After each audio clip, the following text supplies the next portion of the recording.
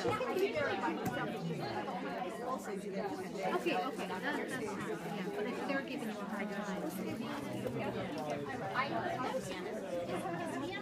One day to unwind.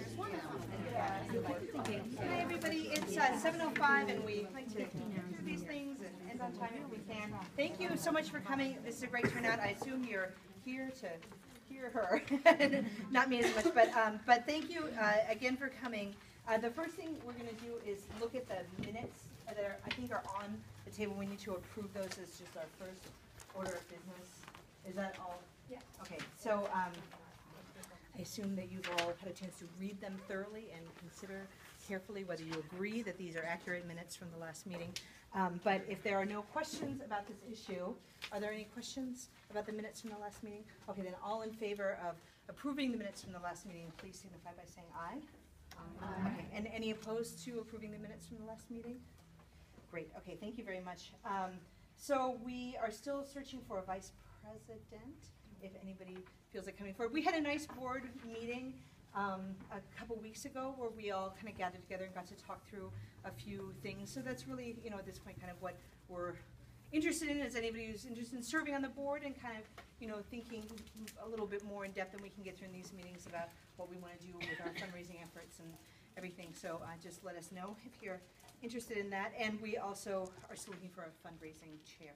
So having said those things, please let me or Neely or John know if you're interested in serving in that capacity. So I'm going to move on to Bridget's presentation on the advanced academic placement. Right. Okay, thanks for coming. Y'all know me. I'd like to introduce, if you don't know, Margie Campbell. She is our advanced academic resource teacher, and she is with us part-time. That's the standard issue for Fairfax County, is a half-time AART. And then we have Kirsten Maloney here with us from the Advanced Academic Office. And what we'd like to do today is to talk a little bit about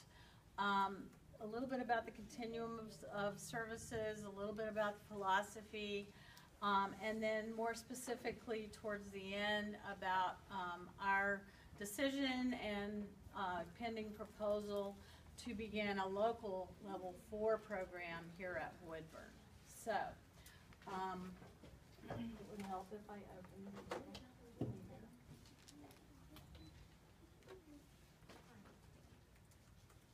And I always get here early and I turn it on and then it shuts itself off. So just bear with me for just a moment. Yeah.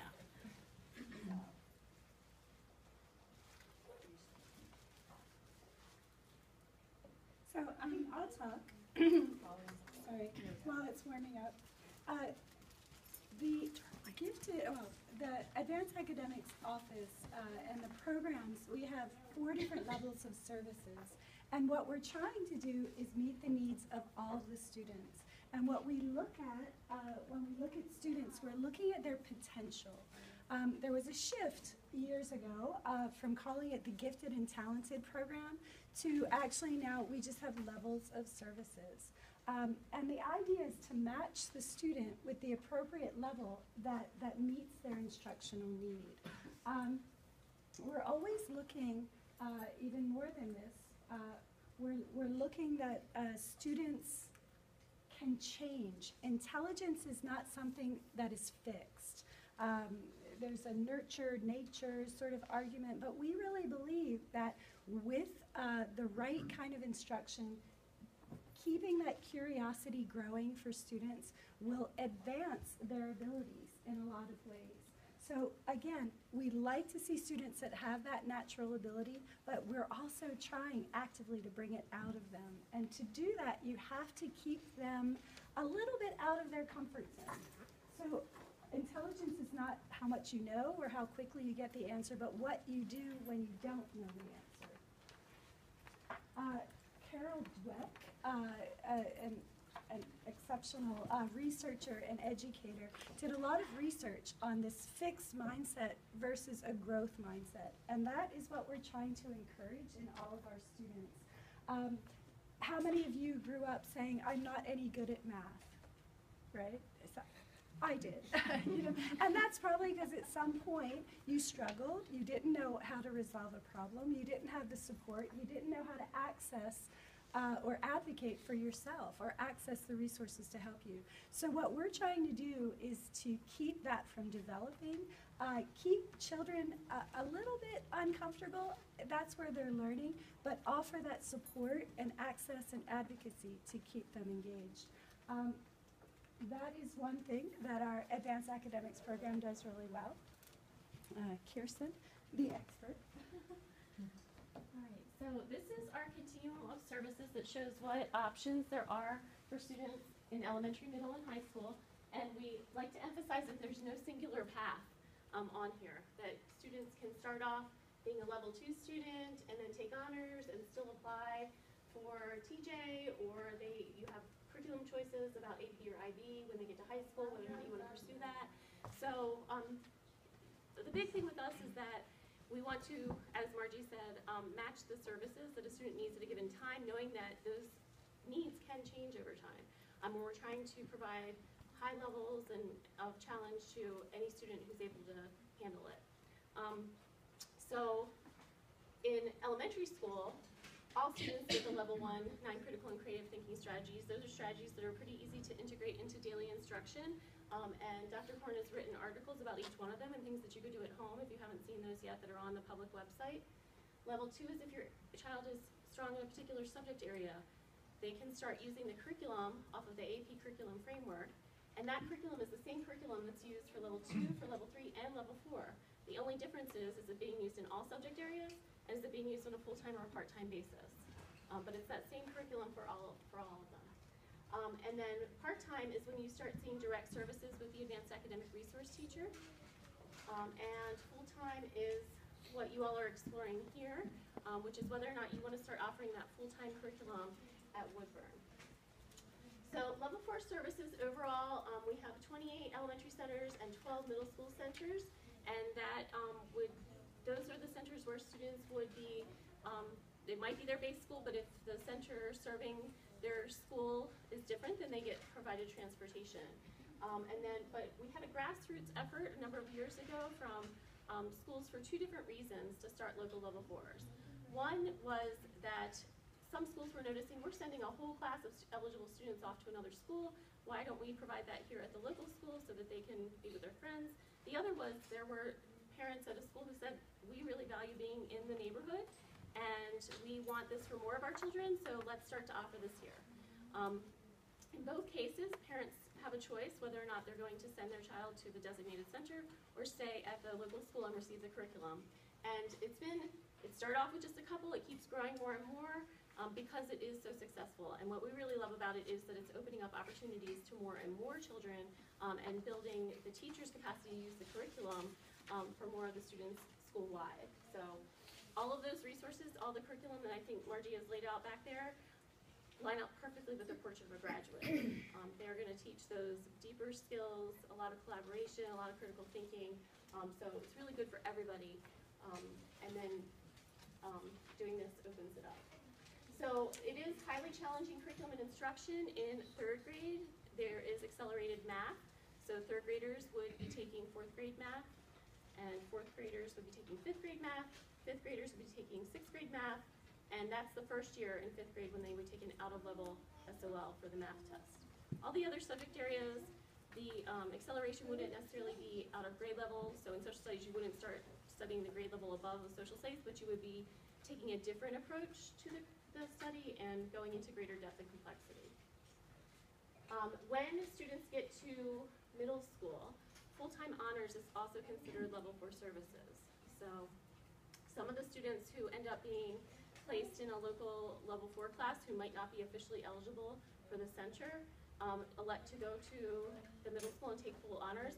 I also used to be a center teacher, and some of my center students who were officially eligible would still go and take full honors at the middle school because their bus ride would be so much longer to go to the designated center school, and the parent was like, no, let's just go here, shorter bus ride, you'll be with the same friends that you will be with when you get to high school, and so they made that decision for their family. I think I may have already spoken about all of those things. I think I did. All right. All right, so what are the local level 4 services? The center eligible students get to stay at the local school and receive level 4 services. The teacher training is the same, whether it's a teacher for a local level 4 or a level 4. So teachers who teach full-time advanced academics have 5 years to get their advanced academic endorsement. And we find often that when schools get really deliberate about opening a local level 4, they are really proactive about getting that training, and the teachers sometimes are even better trained than the level 4 center teachers who may not have had that advanced notice and planning. So the endorsement is one thing that's comprised of 4 3-credit classes that help them get special knowledge in the needs of advanced learners. And the other component to that is curriculum training. So they would go to our professional development sessions and learn about how to use the units for their particular grade level. And that's the really practical stuff they need to know to hit the ground running once they get in there with the kids. Sorry, you said how long does it take them to get trained up? They have, for the endorsement, they have up to 5 years for the 4 It courses. doesn't take that long. It's just, when you, like, I can go and teach in a level 4 center without the certification as long as I make sure I get it within 5 years. And that's the Because same. I'm already a licensed teacher. It's just adding another endorsement on, which is not a huge big deal. And that's the same for center and local level 4. And what I think is even more important when you're starting out is the curriculum training. And those are offered, like we have a summer institute the week after teachers get out, and they can sign up to come. We have daily full day sessions, so they can say, hey, I need to come to these 3 and just sign up for those 3. So those are open. And then in the fall, we also do a lot of professional development in the fall as well. So in case teachers they didn't know they had the job in this, for the summer institute, they can still come in the fall and get that training. Right.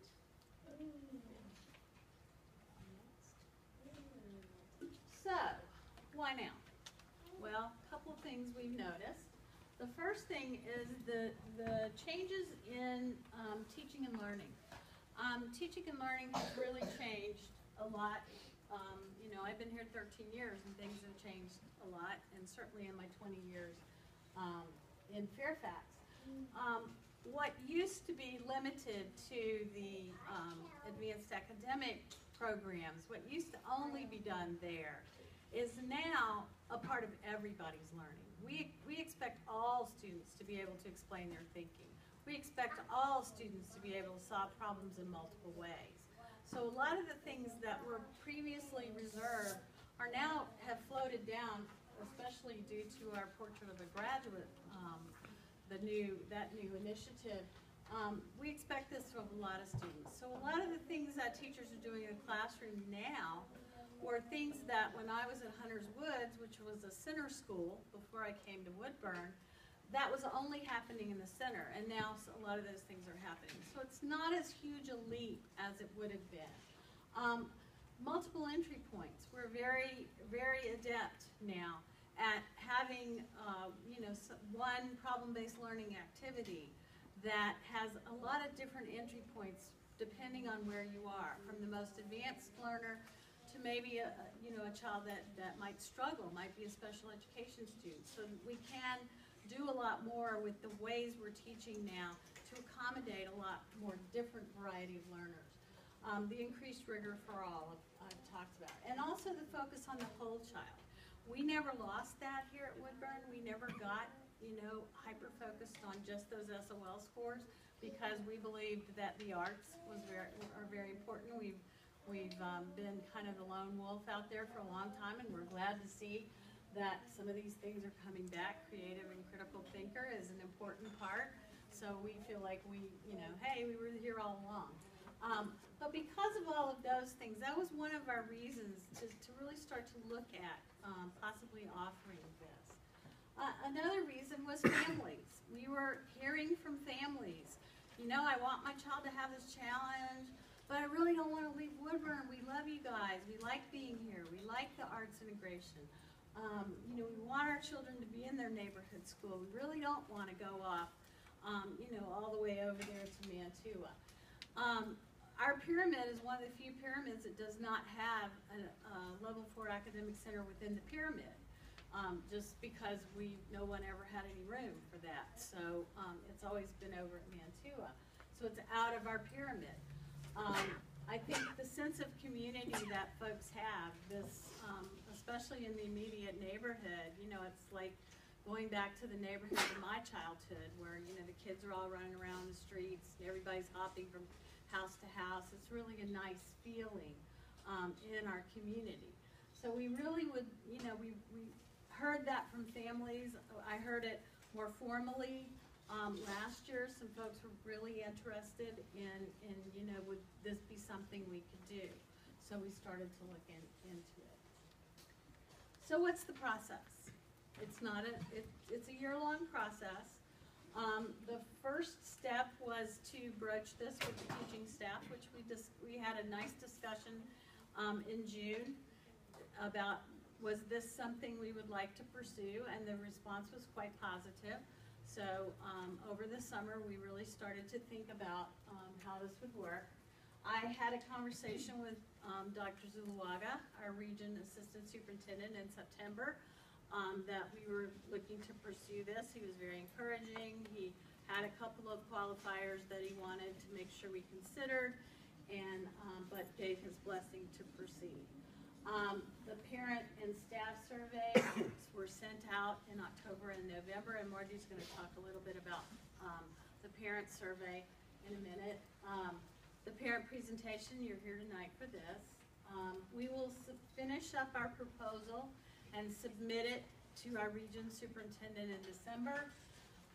Those are considered all the way up the leadership chain, and then the approval is made in March, so that if you had a student that was going to be eligible, you would know whether or not we were going to be able to offer the local level 4 before you had to make a decision about going to Mantua. So that's the process. We did do the community survey, and Ms. Campbell took it on herself to get it all compiled for us, because this is something we do have to include in our proposal. So we can have her talk a little bit more about. Yeah, if you can. Thank you. All right. Okay, so it was wonderful, and we thank you all for your participation. What we did, we issued through the Keep in Touch message. We had an electronic version that you could fill out. We also sent out in the Thursday folders an English survey, and similarly a Spanish survey. We had a wonderful result. About 20% of our school population did respond. Of course, we would have loved it to be greater, but the nice part was, of the 106 responses received, a number of them did come from our Hispanic population, and this is a large part of Woodburn Elementary's community, and we do want them to be represented, and we want to hear what their concerns are. And they voiced a number of questions that were very relevant, so we'll share those in just a couple minutes. If you have any questions about any of these results, just shout out and I'll stop. The first question, there were 5 questions on the survey. The first one was level of agreement with the proposal to provide the level 4 advanced academic services at Woodburn. And as you can see, the options were strongly agree, disagree, strongly disagree, or no opinion. And this quadrant right here, fantastic. A lot of great support. And for whoever is in disagreement, we would love to talk with you and find out if we can figure out what issues you may have with regards to that. Question 2, we had a number of scenarios. The first scenario would be if your child is found eligible, would you be interested in staying here and placing your student here at Woodburn when you have an option to go to Mantua or Woodburn? And again, of the total number of respondents, a significant amount of families thought that they would be interested in that.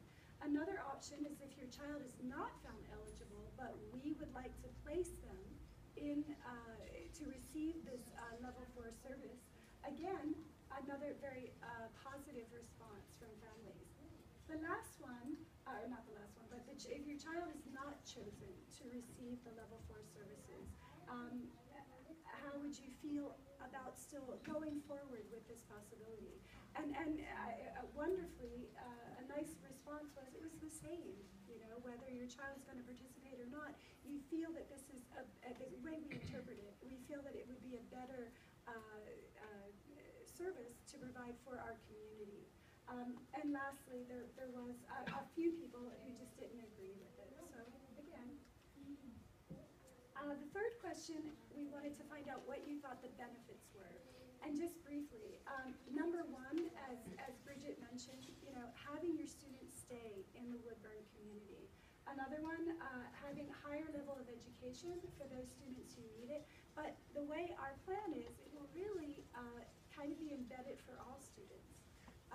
There will be benefits, again, for the whole student body, having those levels of students stay in our community.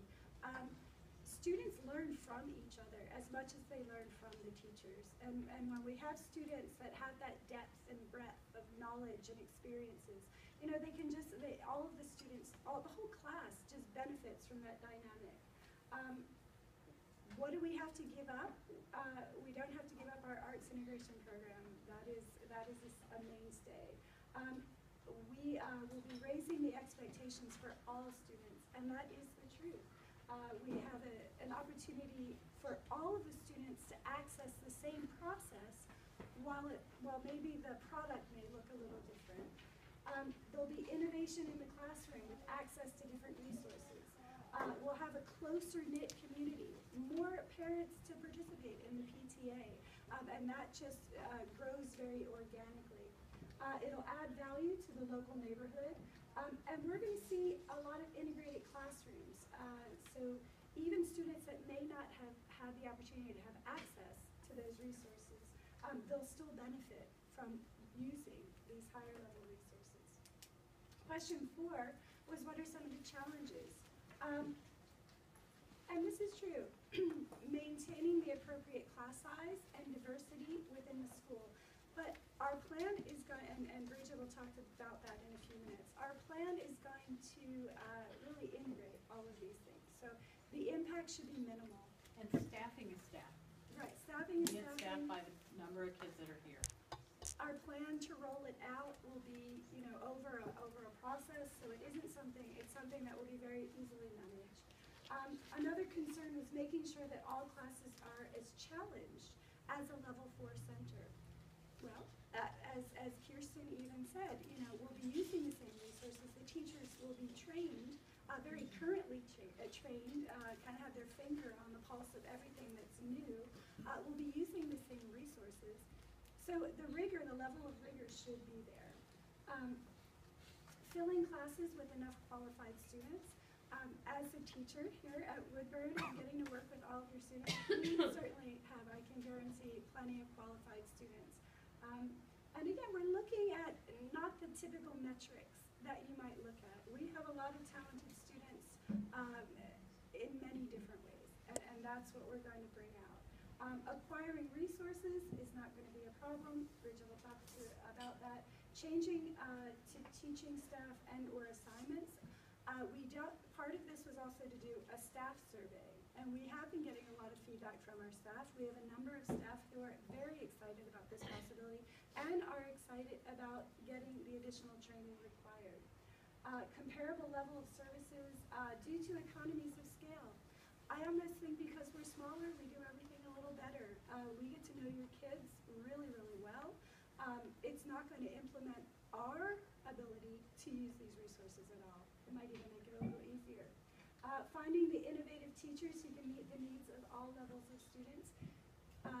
The neat thing, I never taught at a Title I school personally until I came here. These are some of the best teachers in Fairfax County. They're exceptional. They're exceptional at working with every level of student. So I personally don't see a problem there. I think Bridget picked some pretty amazing people to work here. Adding to the strain in the current workload, it will be an additional amount of training. It will be something new, but what's going to happen is that the teachers are going to see how excited the kids are using these resources, that again, it's all going to grow internally. I'm not clear how the services will be offered. We'll talk about that. And space in the school but great questions. These were some of the questions that did come up, and we're just going to... Yeah, and Margie's losing her voice. The first question, would it be the center model? We'll talk about that a little bit more as I lay out what we're thinking. The distinction between the level 4 center services and local level 4, I think Kirsten addressed. It's pretty much the same. There are some differences. Your child, is in a school that has multiple classes at the grade level. If you're at the center school, here it's going to be a smaller, more organic kind of a program. Will students from other schools come to Woodburn? No, this is our local level 4, not like Mantua. We're not opening a center. We're just having the services for the students who live in our boundary.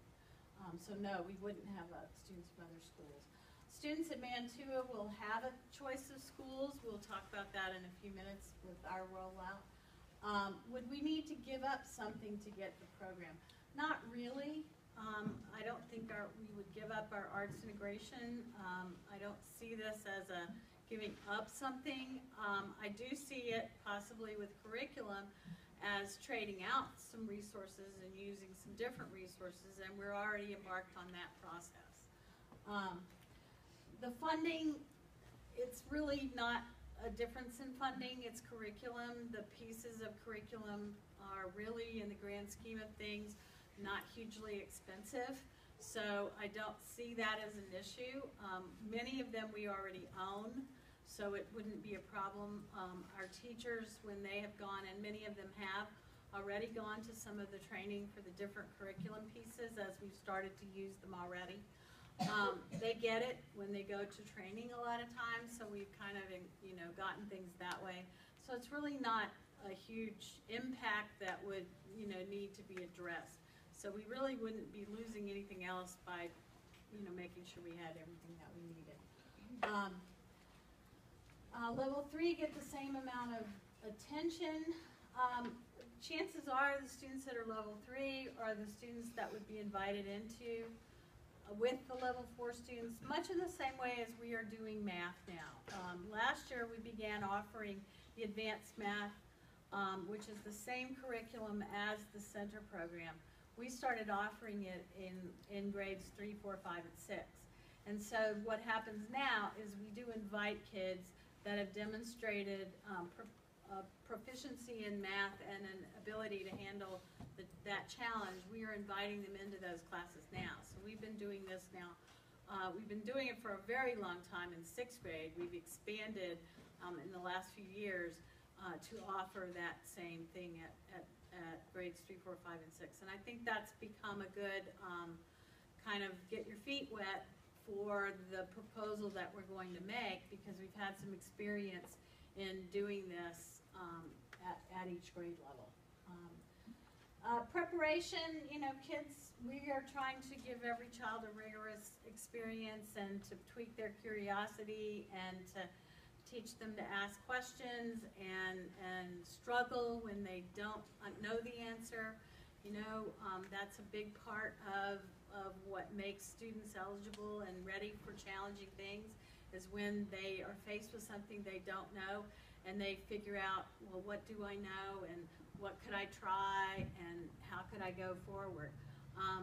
That's the true definition of really being an intelligent person, is knowing what to do when you don't have that answer, when you don't know what to do. And we've been working hard to really prepare kids and give kids those kinds of experiences all along, especially in the last couple of years.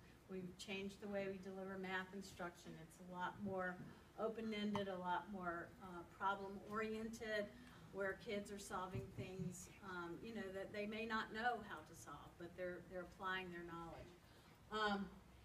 So we hope that we're actually preparing every child to be a deeper thinker, a more creative and thinker as well.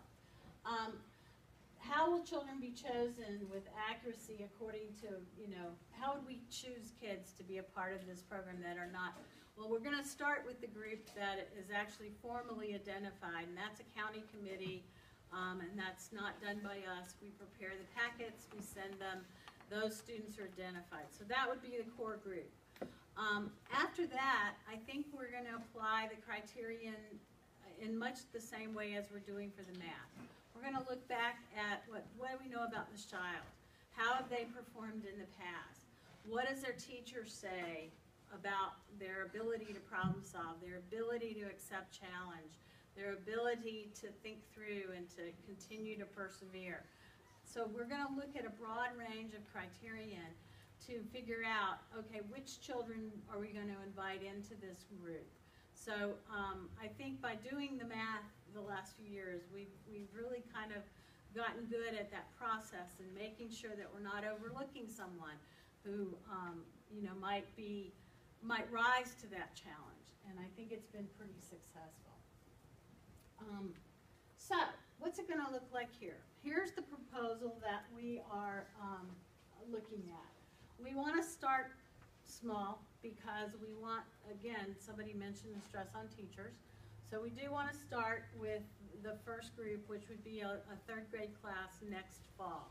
So students that were in second grade that were identified for level 4 services would have the option next fall, assuming everything is approved. We would then add that grade, that group would add a grade each year. So we would continue, so eventually we would have all the way through 6th grade. One of the things that Dr. Zuluaga and I are concerned about is we are not a large enough school to have a full class of level 3 and 4 students. We're just too small. And that's been a concern, and it was a concern of his, So what he's in favor of and what I was thinking was that we would cluster the students in a class that's built just like we build every other class. So those students would be clustered there. Then we could use the regrouping, like we're doing for math now, to provide that advanced academic curriculum for those students, as well as any other students. And we're doing this in math now. So in math now, if you're in 3rd grade, you have your homeroom, everybody's in a homeroom. Those homerooms are heterogeneous. They're not divided by ability. What happens in math is the students actually change to another teacher. So there will be one teacher in 3rd grade that is teaching the advanced academic. The children from all the class go to her, and the students that she has for the advanced that are eligible to be in that program, they stay there. The other students are in the other 2 classes. We actually were doing this a while back. It had been a practice at Woodburn to do this for more than just math. And so we're sort of going back to this, but without some of the things that we didn't like about it at first. So we know this is viable for math. I think it'll be viable for language arts as well. We're already doing a little bit of it in language arts. Every now and then we will have a student who maybe we don't know because they've come from another school, and we place them in a class and we realize, oh wow, this child is really an advanced reader, and there's nobody else in their classroom that is advanced, but there's 2 other kids over here in this classroom. So for language arts, we'll just bring that child over to join those other 2, and then that way they have academic peers in their classroom. So we're looking at doing this with some flexible grouping. That would be the structure. The curriculum, we have already embarked on this process. We want to start using the AAP resources in science and social studies for all the students at the grade level. Again, these are things that have multiple entry points.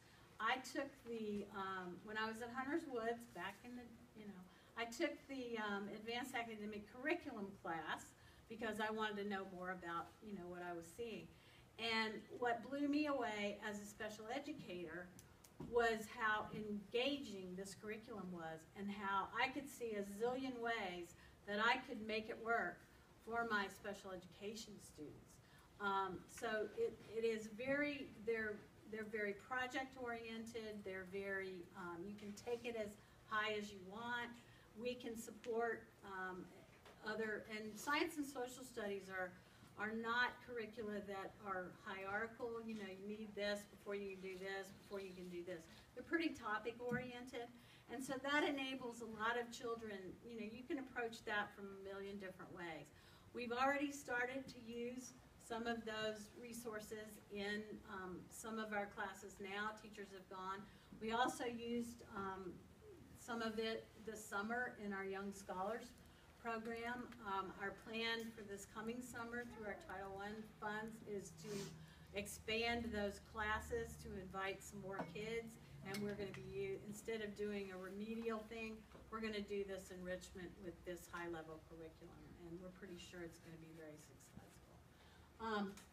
So we would definitely be using those resources for science and social studies for the whole grade level, and then the regrouping and using the advanced resources for those math and language arts groups. So I think for a school our size, this will make it work, and it will make it those groups that are using that, you know, the math, just as our math is now, we're not diluting down for that group. Everybody that's in there can handle it and is successful. It is flexible. If a child is really not succeeding and it's really too much, or there's something going on in their family and they just can't deal with this right now, it's very easy to say, okay, you can, you know, join this other group. So I think that flexibility makes it really beneficial for all kids. And so we've had some success with this already. This that you see here is actually the program of studies that our teachers use, the curriculum guides. There are curriculum guides for the advanced academic portion of the curriculum for all the 3, 4, 5, and 6. And so that they're already familiar with them. They're already going to them for additional ideas and additional resources anyway. So I think this is not going to be a big stretch for someone to really be teaching those groups. So, Can I ask a question? Yeah. So I think at the beginning of the presentation there were 54 schools that have local. So of those, how many of those are Title I schools? Do you know? There are quite a number. Are there? West Lawn is a Title I school. Annandale Terrace has a local level 4. Belvedere has a local level 4. Macy Yeah, Crest. Good. So that's There's like a bunch. common- Oh yeah, it's like, okay. yeah. That's great. There are quite a number. In fact, I have actually talked to several of those principals to talk about, you know, how it would work and, you know, what their experiences were. So yeah, no, it is. In fact, what happens a lot of times in Title I schools, you know, we'll have students who are, you know, first generation, their parents are speaking Spanish, child qualifies for level 4. Right. They don't go, or they go and they're like, oh, this is so out of my comfort zone, I'm coming back. And we've seen that happen a number of times. So I think that will give some of our students an opportunity to still have that challenge, but to do it in a more comfortable place. And that, if you know Dr. Zuluaga, he is Colombian, and our Hispanic students are very dear to his heart. And that is really what he would like to see, is to give more of those students an opportunity to be able to have that challenge as well, and not have to go so out of the comfort zone. All right.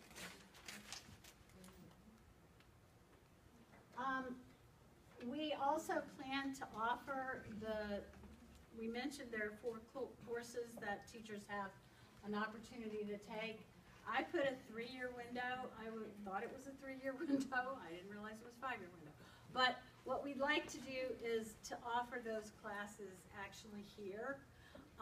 And we can certainly do that. Margie is available to teach some of those.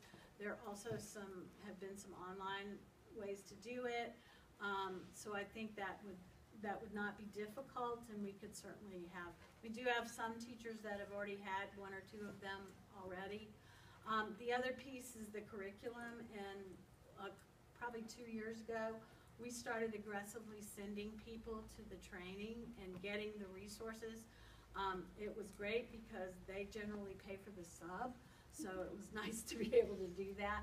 So we've actually have started to use some of the things as a part of what we're already doing. Our goal would certainly be to have at least one completely endorsed teacher at a grade level to serve those groups of those advanced academic students. More would be great, but that would be our initial goal.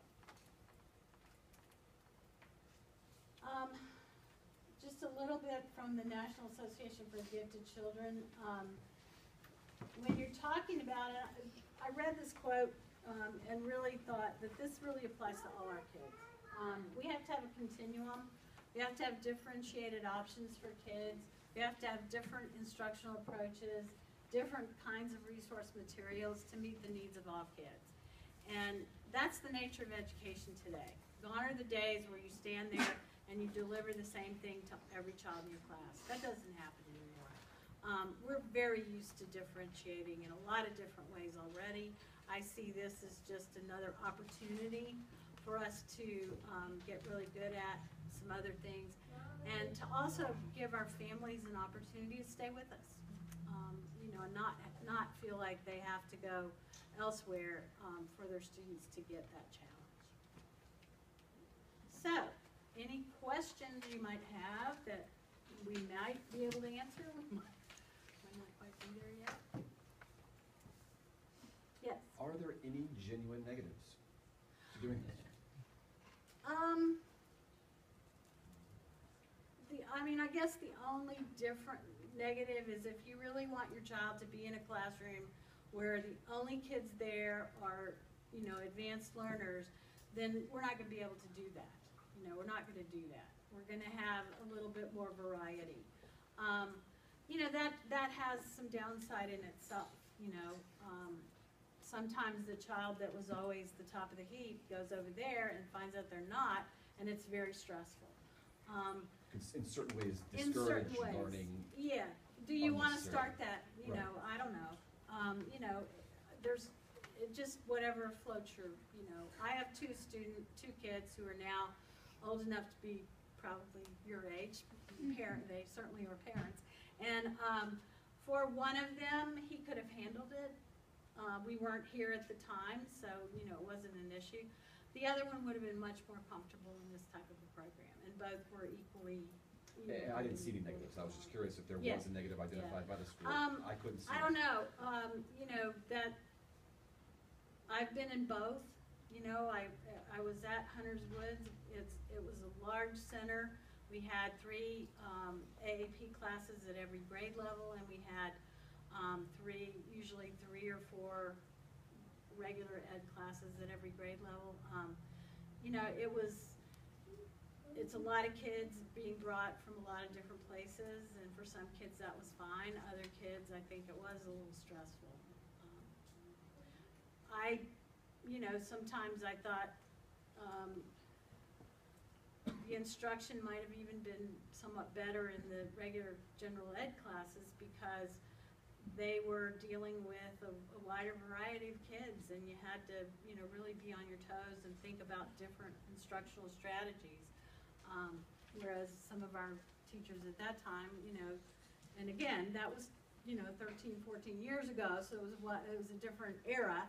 But, you know, the assumption was if you're here, you can handle it. I don't really need to differentiate. I don't think that's the case now, but I think we're all more used to that as we become more diverse. Thank you. I mean, I think it would be nice. I know I've heard for a number of years people would like to stay in the community. It's a long haul to Mantua. If you do the bus, you know, they're leaving before our kids are arriving. They're coming back. We have some kids in SAC, and they're getting back long after the kids have left. So, you know, there's that. So. I have a level 3 4th grader, and Yeah. she could have gone, and we chose for social reasons not to. So Yeah. I love the fact that it could become. Right. I don't personally believe this way, but I think the only negative or one could be possibility of, with the kids themselves, the social distinction of, oh, you're in the smart kid class Right. versus. Which is one reason, which I did see at Hunter's Woods. Stigma. Yes. What I we don't did there, necessarily think well, here, what we did there was, but you're all of the running it. students went to their specials in mixed up groups. Yes. So they weren't in classes. The proposal we've done is specifically to avoid that, is having them not, I mean, we're not gonna have a whole class, we're too small to have a whole class of level 4 eligible kids. So they're gonna need to be in classes, It's the same structure. and as we have can now. regroup, and they're still gonna have both experiences, which I think is pretty healthy. You know, you get an opportunity to work with all different kinds of kids. We did the same thing. I have a 5th grader we kept here, and it's for that reason. I wanted him to be able to socially mix with whoever and get along with not just people who think like him or, you know, and that's exactly why. So it And makes I me know feel good. for my personal children, who had we been in Fairfax would have been center eligible, I think it was very good for them to be not have that option because they were in their regular schools. They were dealing with, and I think as they've gone on in the workplace, it's really benefited them because they know how to work with all different kinds of people. They're not just limited to, you know, people that get it as fast as they do and, you know, that kind of thing. And it also gave them an opportunity when they didn't get it. You know, you always run into that thing. For me, it was subtraction in 2nd grade. That was a wall, you know. And you start to feel like, wow, I've always been considered smart, and now I'm not smart. And it was a lot easier to deal with, I think, when that happened, when they weren't, you know, being compared. So, I mean, I think, and again, I think it's a family decision. I think you have to do what's right for your family. Any other questions? Well, all I can say is stay tuned. We will be finishing the writing of our proposal we have a group of teachers that are working. I'm sorry, I have one more. Yeah. Is there an opportunity for it to be declined through the process? Yeah. You refer to an approval process. Is there a non-approval process? I don't think so, Okay. really. If I your think plan that, is tight and the community supports it, I haven't seen anything. yeah. I mean, I think the key is involving, I mean, I think if I was trying to do something that Dr. Zuluaga was not in favor of, or the way I was going to do it was something that really bothered him, I could definitely see him say no.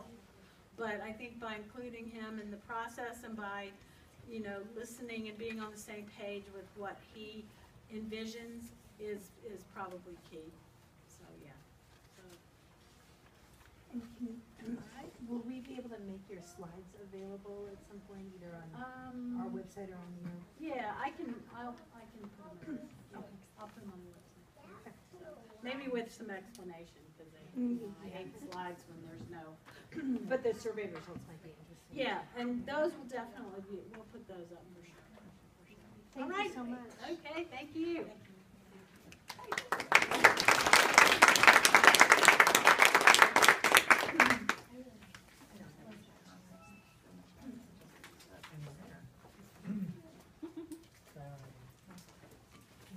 So, John, do you want to, can you quickly do? Yeah. Okay. We only have 20 copies. Normally PTA meetings are not that popular.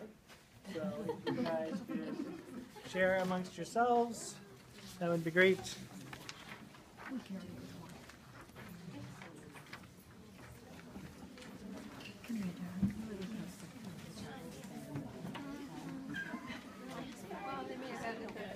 This is the best part. Where, John? Maybe a little more.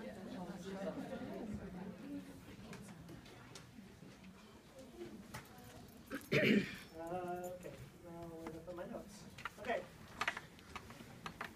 So normally this is not as hard to read as it is right now. Maybe we could turn the lights back on. I don't know if that will. Normally I would just give you last month and current month, and it would be in a portrait form, and it would be a little bit easier, but I wanted you to see the last 4 months of the fiscal year. Sort of the timing of the expenses that we have. So you can see we, first I'll look at the expenses. So those are at the bottom. Split into two parts. The top part are all the receipts, the income we get. The bottom part are the expenses. And then at the very bottom you can see the checking balance carried over from month to month. So it's important for us to end the year, which ends at the end of June, with some money in the bank. Because we end up paying for the CETA certification, and that's $4,000. That comes in August. We also pay for the agendas. That usually comes in August or September, and that was another $1,200 this year. So we do need to build in a cushion for the end of the year, because we have these expenses that we get before we really get any money in the bank. Now, we haven't been in a position, at least the last several years, where that's been a concern, but it's just something to keep in mind. Then on the expense side, I will just draw your attention to the teacher classroom fund. It's about midway down the expenses. It's a white line. That's been very popular this year. We started that last year. That's $100 that we offer to every teacher if they want to submit some expenses and some receipts to us. So I have another 5 of those to process, and that I think that'll bring us up to 20, 25-ish teachers that have participated this year. So I'd say that's a great way for us to give back to the teachers and have them have the materials and supplies that they want and need to help them stay a little bit more organized. It's usually what it is. It's usually organization or materials that they provide the kids. So then I'm going to jump up to the receipts. And I'll draw your attention to 2 places where I really screwed up with the budget. So again, about halfway down, we've got the retail, the Amazon, Target, iGive. So there were a couple of, well, one large check that we got at the end of last year that didn't get deposited until this year. It was Giant, and they were wrapping up their program. So we got a check for about $1,100. That didn't go in until July, which is this fiscal year. So that even that check alone more than doubled the budget we had for this year. So I don't expect that huge number to continue, but that's a sort of a one-time thing. And then we'll continue to get a couple of iGive and Amazon wish list throughout the year. So I think those will trickle in. So I don't expect the number to go up too much, but that's why you see this big number that's way more than we budgeted for. Then on the negative side, the strings camp,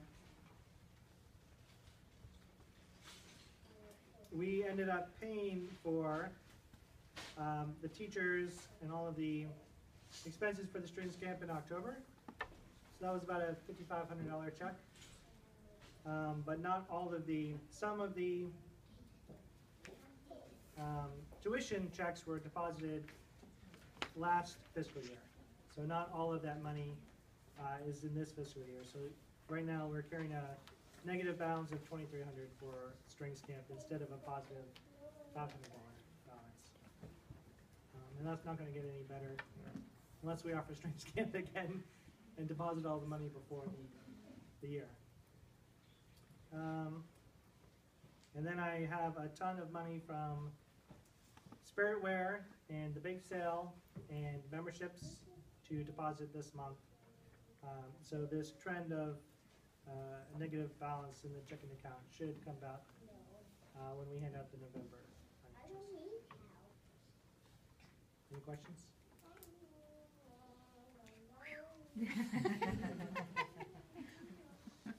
Thanks. And so then while we're thinking about our budget, do you want to talk about the document cameras? Yeah, sure. Which is the last sort of big item on our list. So something that came up at our last meeting was this idea of a pet project for every year, which is, it's a nice idea because it gives us some visibility. So for all our fundraising, we actually have something at the end of the year to show for our efforts, and which is just kind of a nice thing in general. And Bridget solicited from the teachers to see, what ideas were out there, and honestly, there was kind of a dearth of ideas. So, Well, and I mean, this was the one. yeah. This has been the thing that teachers were, very interested in having. And so when you really pushed them And Bridget's to, referring to this document, Right. which is. when I really, you know, okay, guys, tell me, you know, that was pretty much what they said. Well, I'd really like to have, you know. That's good. And so one of the things that came up just standing here and in subsequent conversations was the idea of iPads. And so that kind of opened a dialogue, and I talked with Mrs. Chapin and then also Ms. Gavin about that, and then also Mr. Delaney, who's the IT, I don't know his title specifically. T-spec, technical specialist. And one of the questions we had was, what does the county have planned for technology? And if we decide to supplement technology, we want to make sure we're not stepping in and doing something that's coming down the pike anyway. So he is probably going to come and do a presentation for us and talk about what the county has in store. But one of the things that came up in talking with the teachers was this idea of an interactive visualizer. So it sounds super high-tech, but essentially what it is when we were kids, we had the overhead projector. It's just, you know, you write on the marker on the film and it casts onto the, you know, the board and you're good to go. And so those days are over now with the smart board. But this is essentially it's an image here of the actual piece of equipment, but it's a camera. And it functions much the same way, and it talks to the smart board. I think it can even project on a flat surface.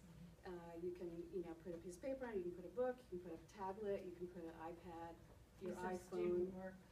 Right. In real time. This is Right. to me, the most exciting use bit is, you know, your kids are writing and you get ready and somebody's done something and you want to show the whole class, you just put it under the document camera. We've never been able to have that kind of capability. Yeah. You know, before you would have had to have scanned it in, you know, it'd be the next day, it wouldn't be that real time. So for example, my son's in 2nd grade and they were studying magnets. So it's a great way to kind of, you know, show about magnets and have everyone see.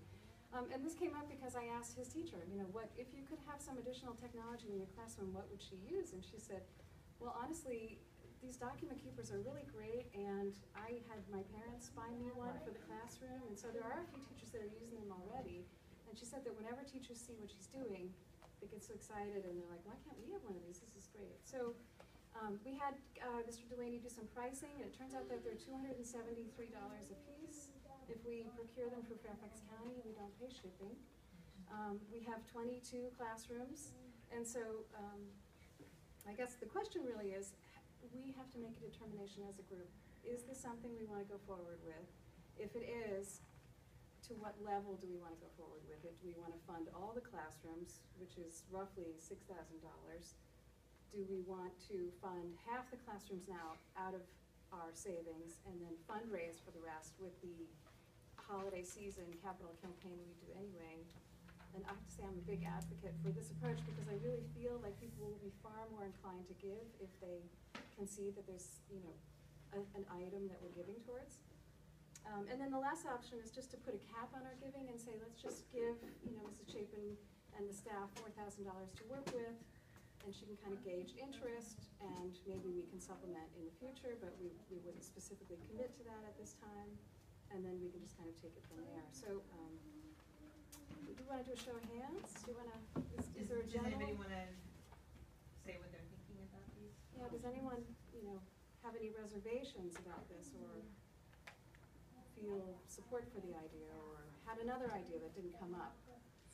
If we were to only, Bridget, if we were to go, for example, with option B for now, which is to sort of say we'll start rolling them in with existing funds, do you think that that's a fair enough approach for teachers, that, you know, it would sort of be a kind of first come, first serve? Well, it's kind of a not, you know, I could put 1 or 2 in each grade level.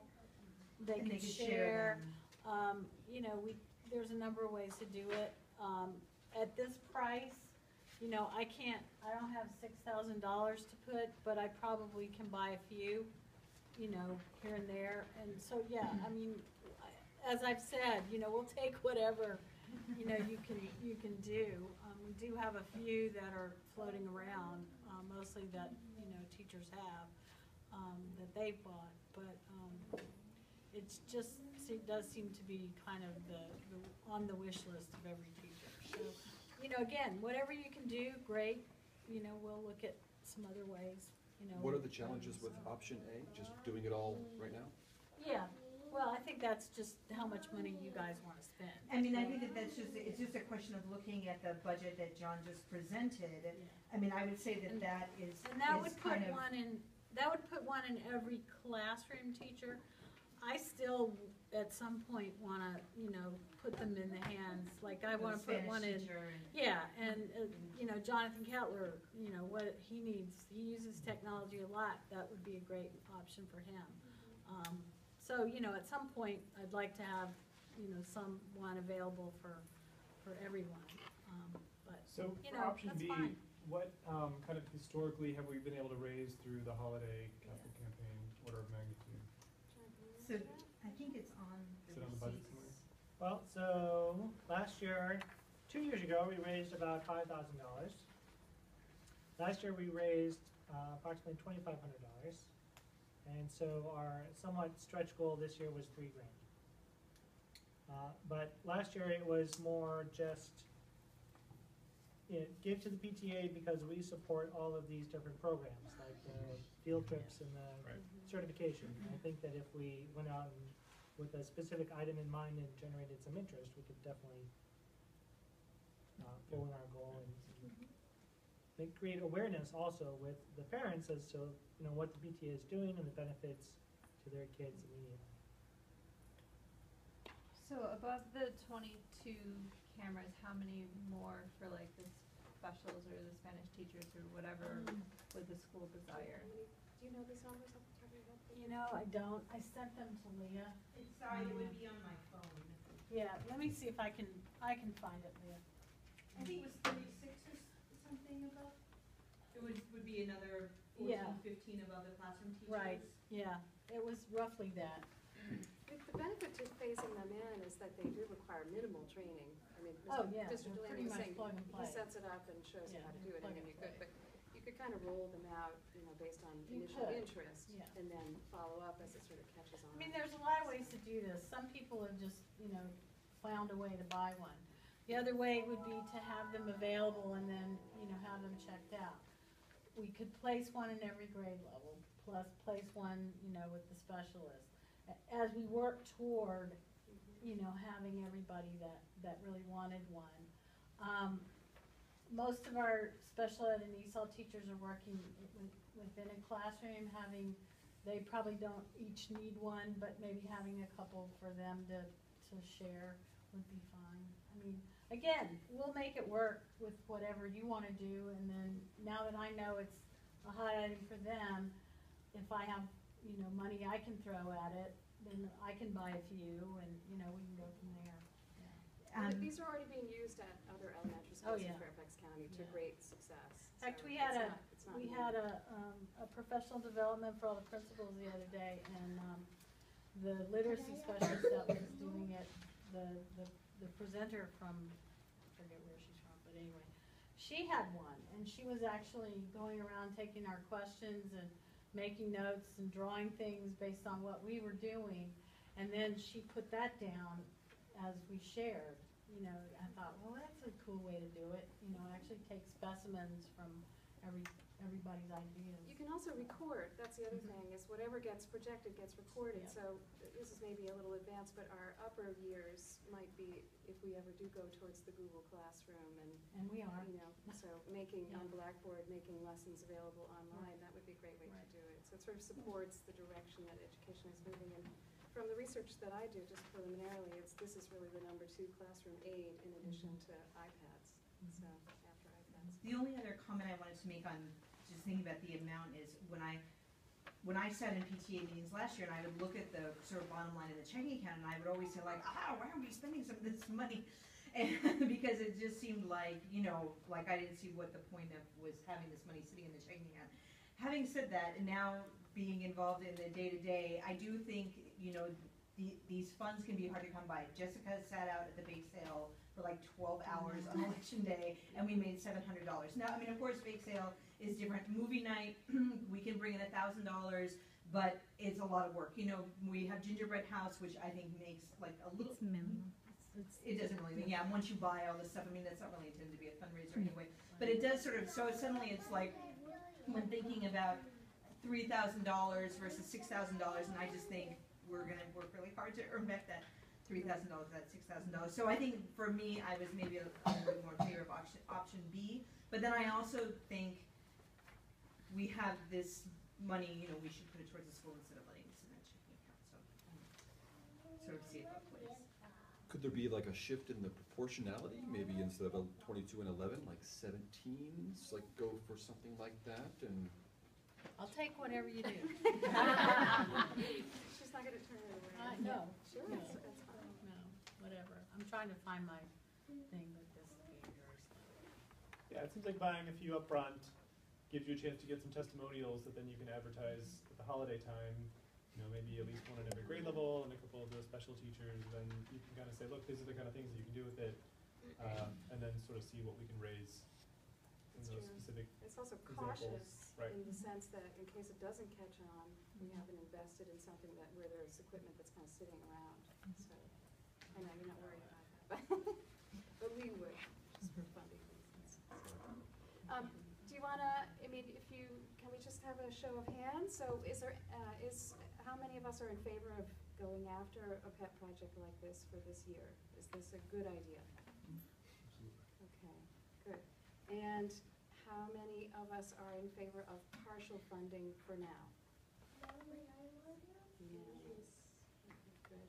How many of us are, I suppose the options are saying half now and half later, or setting a cap on it? So $4,000 gets us 14. If we were to go up to 17, that's another maybe 700. So what if we set a $5,000 cap? That's what 17 would be. So all in favor of the $5,000 cap, raise your hand. But the cap is right now, and then we would. And then I think that would be the limit. We wouldn't continue to fundraise. Yeah, we'll still do a capital campaign.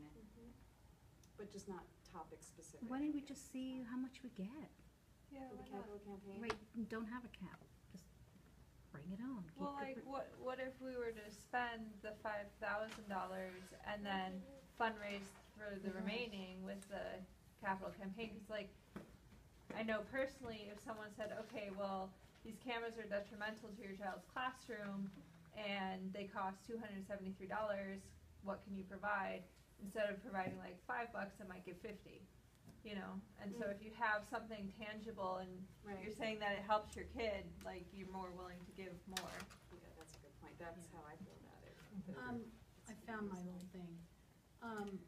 If we wanted, what I wrote out was kind of okay, I could see this for, if we kind of had them universally, it would be about $11,000. But again, any increment up to that, great. We can keep going on it, or whatever. So are we discussing spending money that we currently have in a checking account in addition to future funds that we would raise?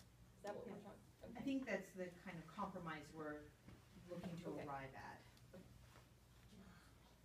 Understanding that a certain amount of cushion, as John just pointed out, is important to carry in the balance of the account, particularly for the beginning of the year before you've done fundraising and you have outlay of cash. So I will point out that the difference of $1,000 between 4,000 and 5,000 is only 3 cameras. So it's, now we're kind of getting into shades of gray. So maybe we should just say all in support of funding partially now and then funding the rest after the capital campaign. Can we agree on that? Yes. Okay. Do you want to set quantities? Should we say half now, or? Should we say 10 or 11 now? And then we'll see what we raise in the capital campaign? Sure. I think option B. Yeah. I think the odds are very good that we'll have enough based on what John was talking about. The typical outcome and I hope we'll do even better, knowing that this is kind of the stated goal. So, okay. So we have a direction. That's great. Thanks, everybody. Thank you. Yes. Administrative point there. So we either need to fund this out of one of our line items on the budget, or we need to vote to amend the budget to include a line item for the $3,000. Because right now there's no place to put the check for the cameras. So we could either add a line or vote to take it out of cultural assemblies, which is already the only line item large enough that doesn't, that we don't have a specific What's the program in mind easiest? for it, or we could add another line. Couldn't it be in the teacher classroom fund, since it's going into each classroom? It's slightly different. It could, but then we would need We're to bump still, that up. and we're still getting requests for that $100. I mean, I just gave John one tonight. Fair enough. So, right, you can see there's only $1,000 left there, and we have a lot of outstanding checks. So we could, I would call it the pet project Pet proposal. Yeah, can you add a line Pet item? project line? Can we add a Sure. line? Yeah, Okay. that's good. Do we need to vote on that officially? yes, we do need to vote officially. Okay, so all in favor of adding a line to the expenses budget for the pet project, okay, in the amount of $4,000, I think is what we agreed on tonight. Okay. To fund, or for option B would be 3,010. Well, so that's the initial, but we do plan to spend more. So total budget is Right. 6. So total, so then for the total budget of 6,019, right? Okay. Can we comfortably accommodate a $6,000 line item add to the budget? We could, if we, if we didn't do, as long as we raised our $3,000 that we plan to from the direct donations, then we would end up the year at approximately $13,000 in the deficit, which would leave us at the end of the year with about 16 in the bank. Does that seem okay? Okay. We're gonna call it the teacher pet project. We'll call it pet project.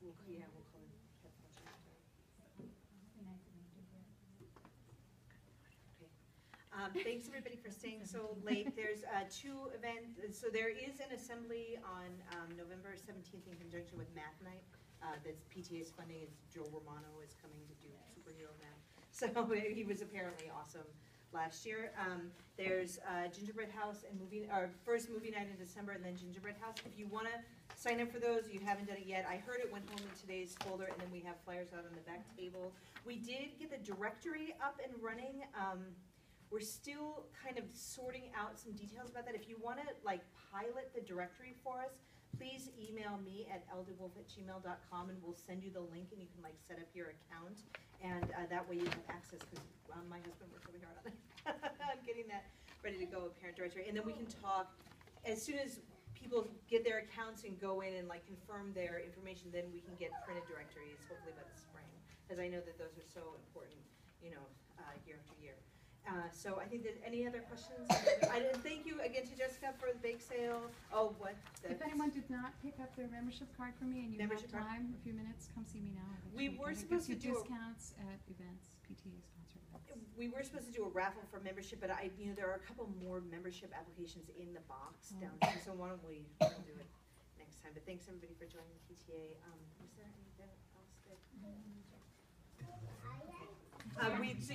Thanks again to Jessica. Sat out all day at the bake sale. We raised $700. We've already got signups rolling in for the next events coming up. So, Good job. yeah, it was actually Thank good to you, have Jessica. a distraction on election. Everything was wonderful. Oh, yeah, we do as soon as we get past this hump, we do want to send out a teacher and parent survey on enrichment programs to see what are the activities that you want to see for enrichment, and then for the teachers, are there other teacher-led programs that teachers are wishing we had? So we're going to try to gather some data on that and then roll out some new programs in the spring. But I think enrichment's been going great this year. Yeah. So, okay. Anything else? Any other business? Thanks everybody for coming. There's still bake sale items on the table back there.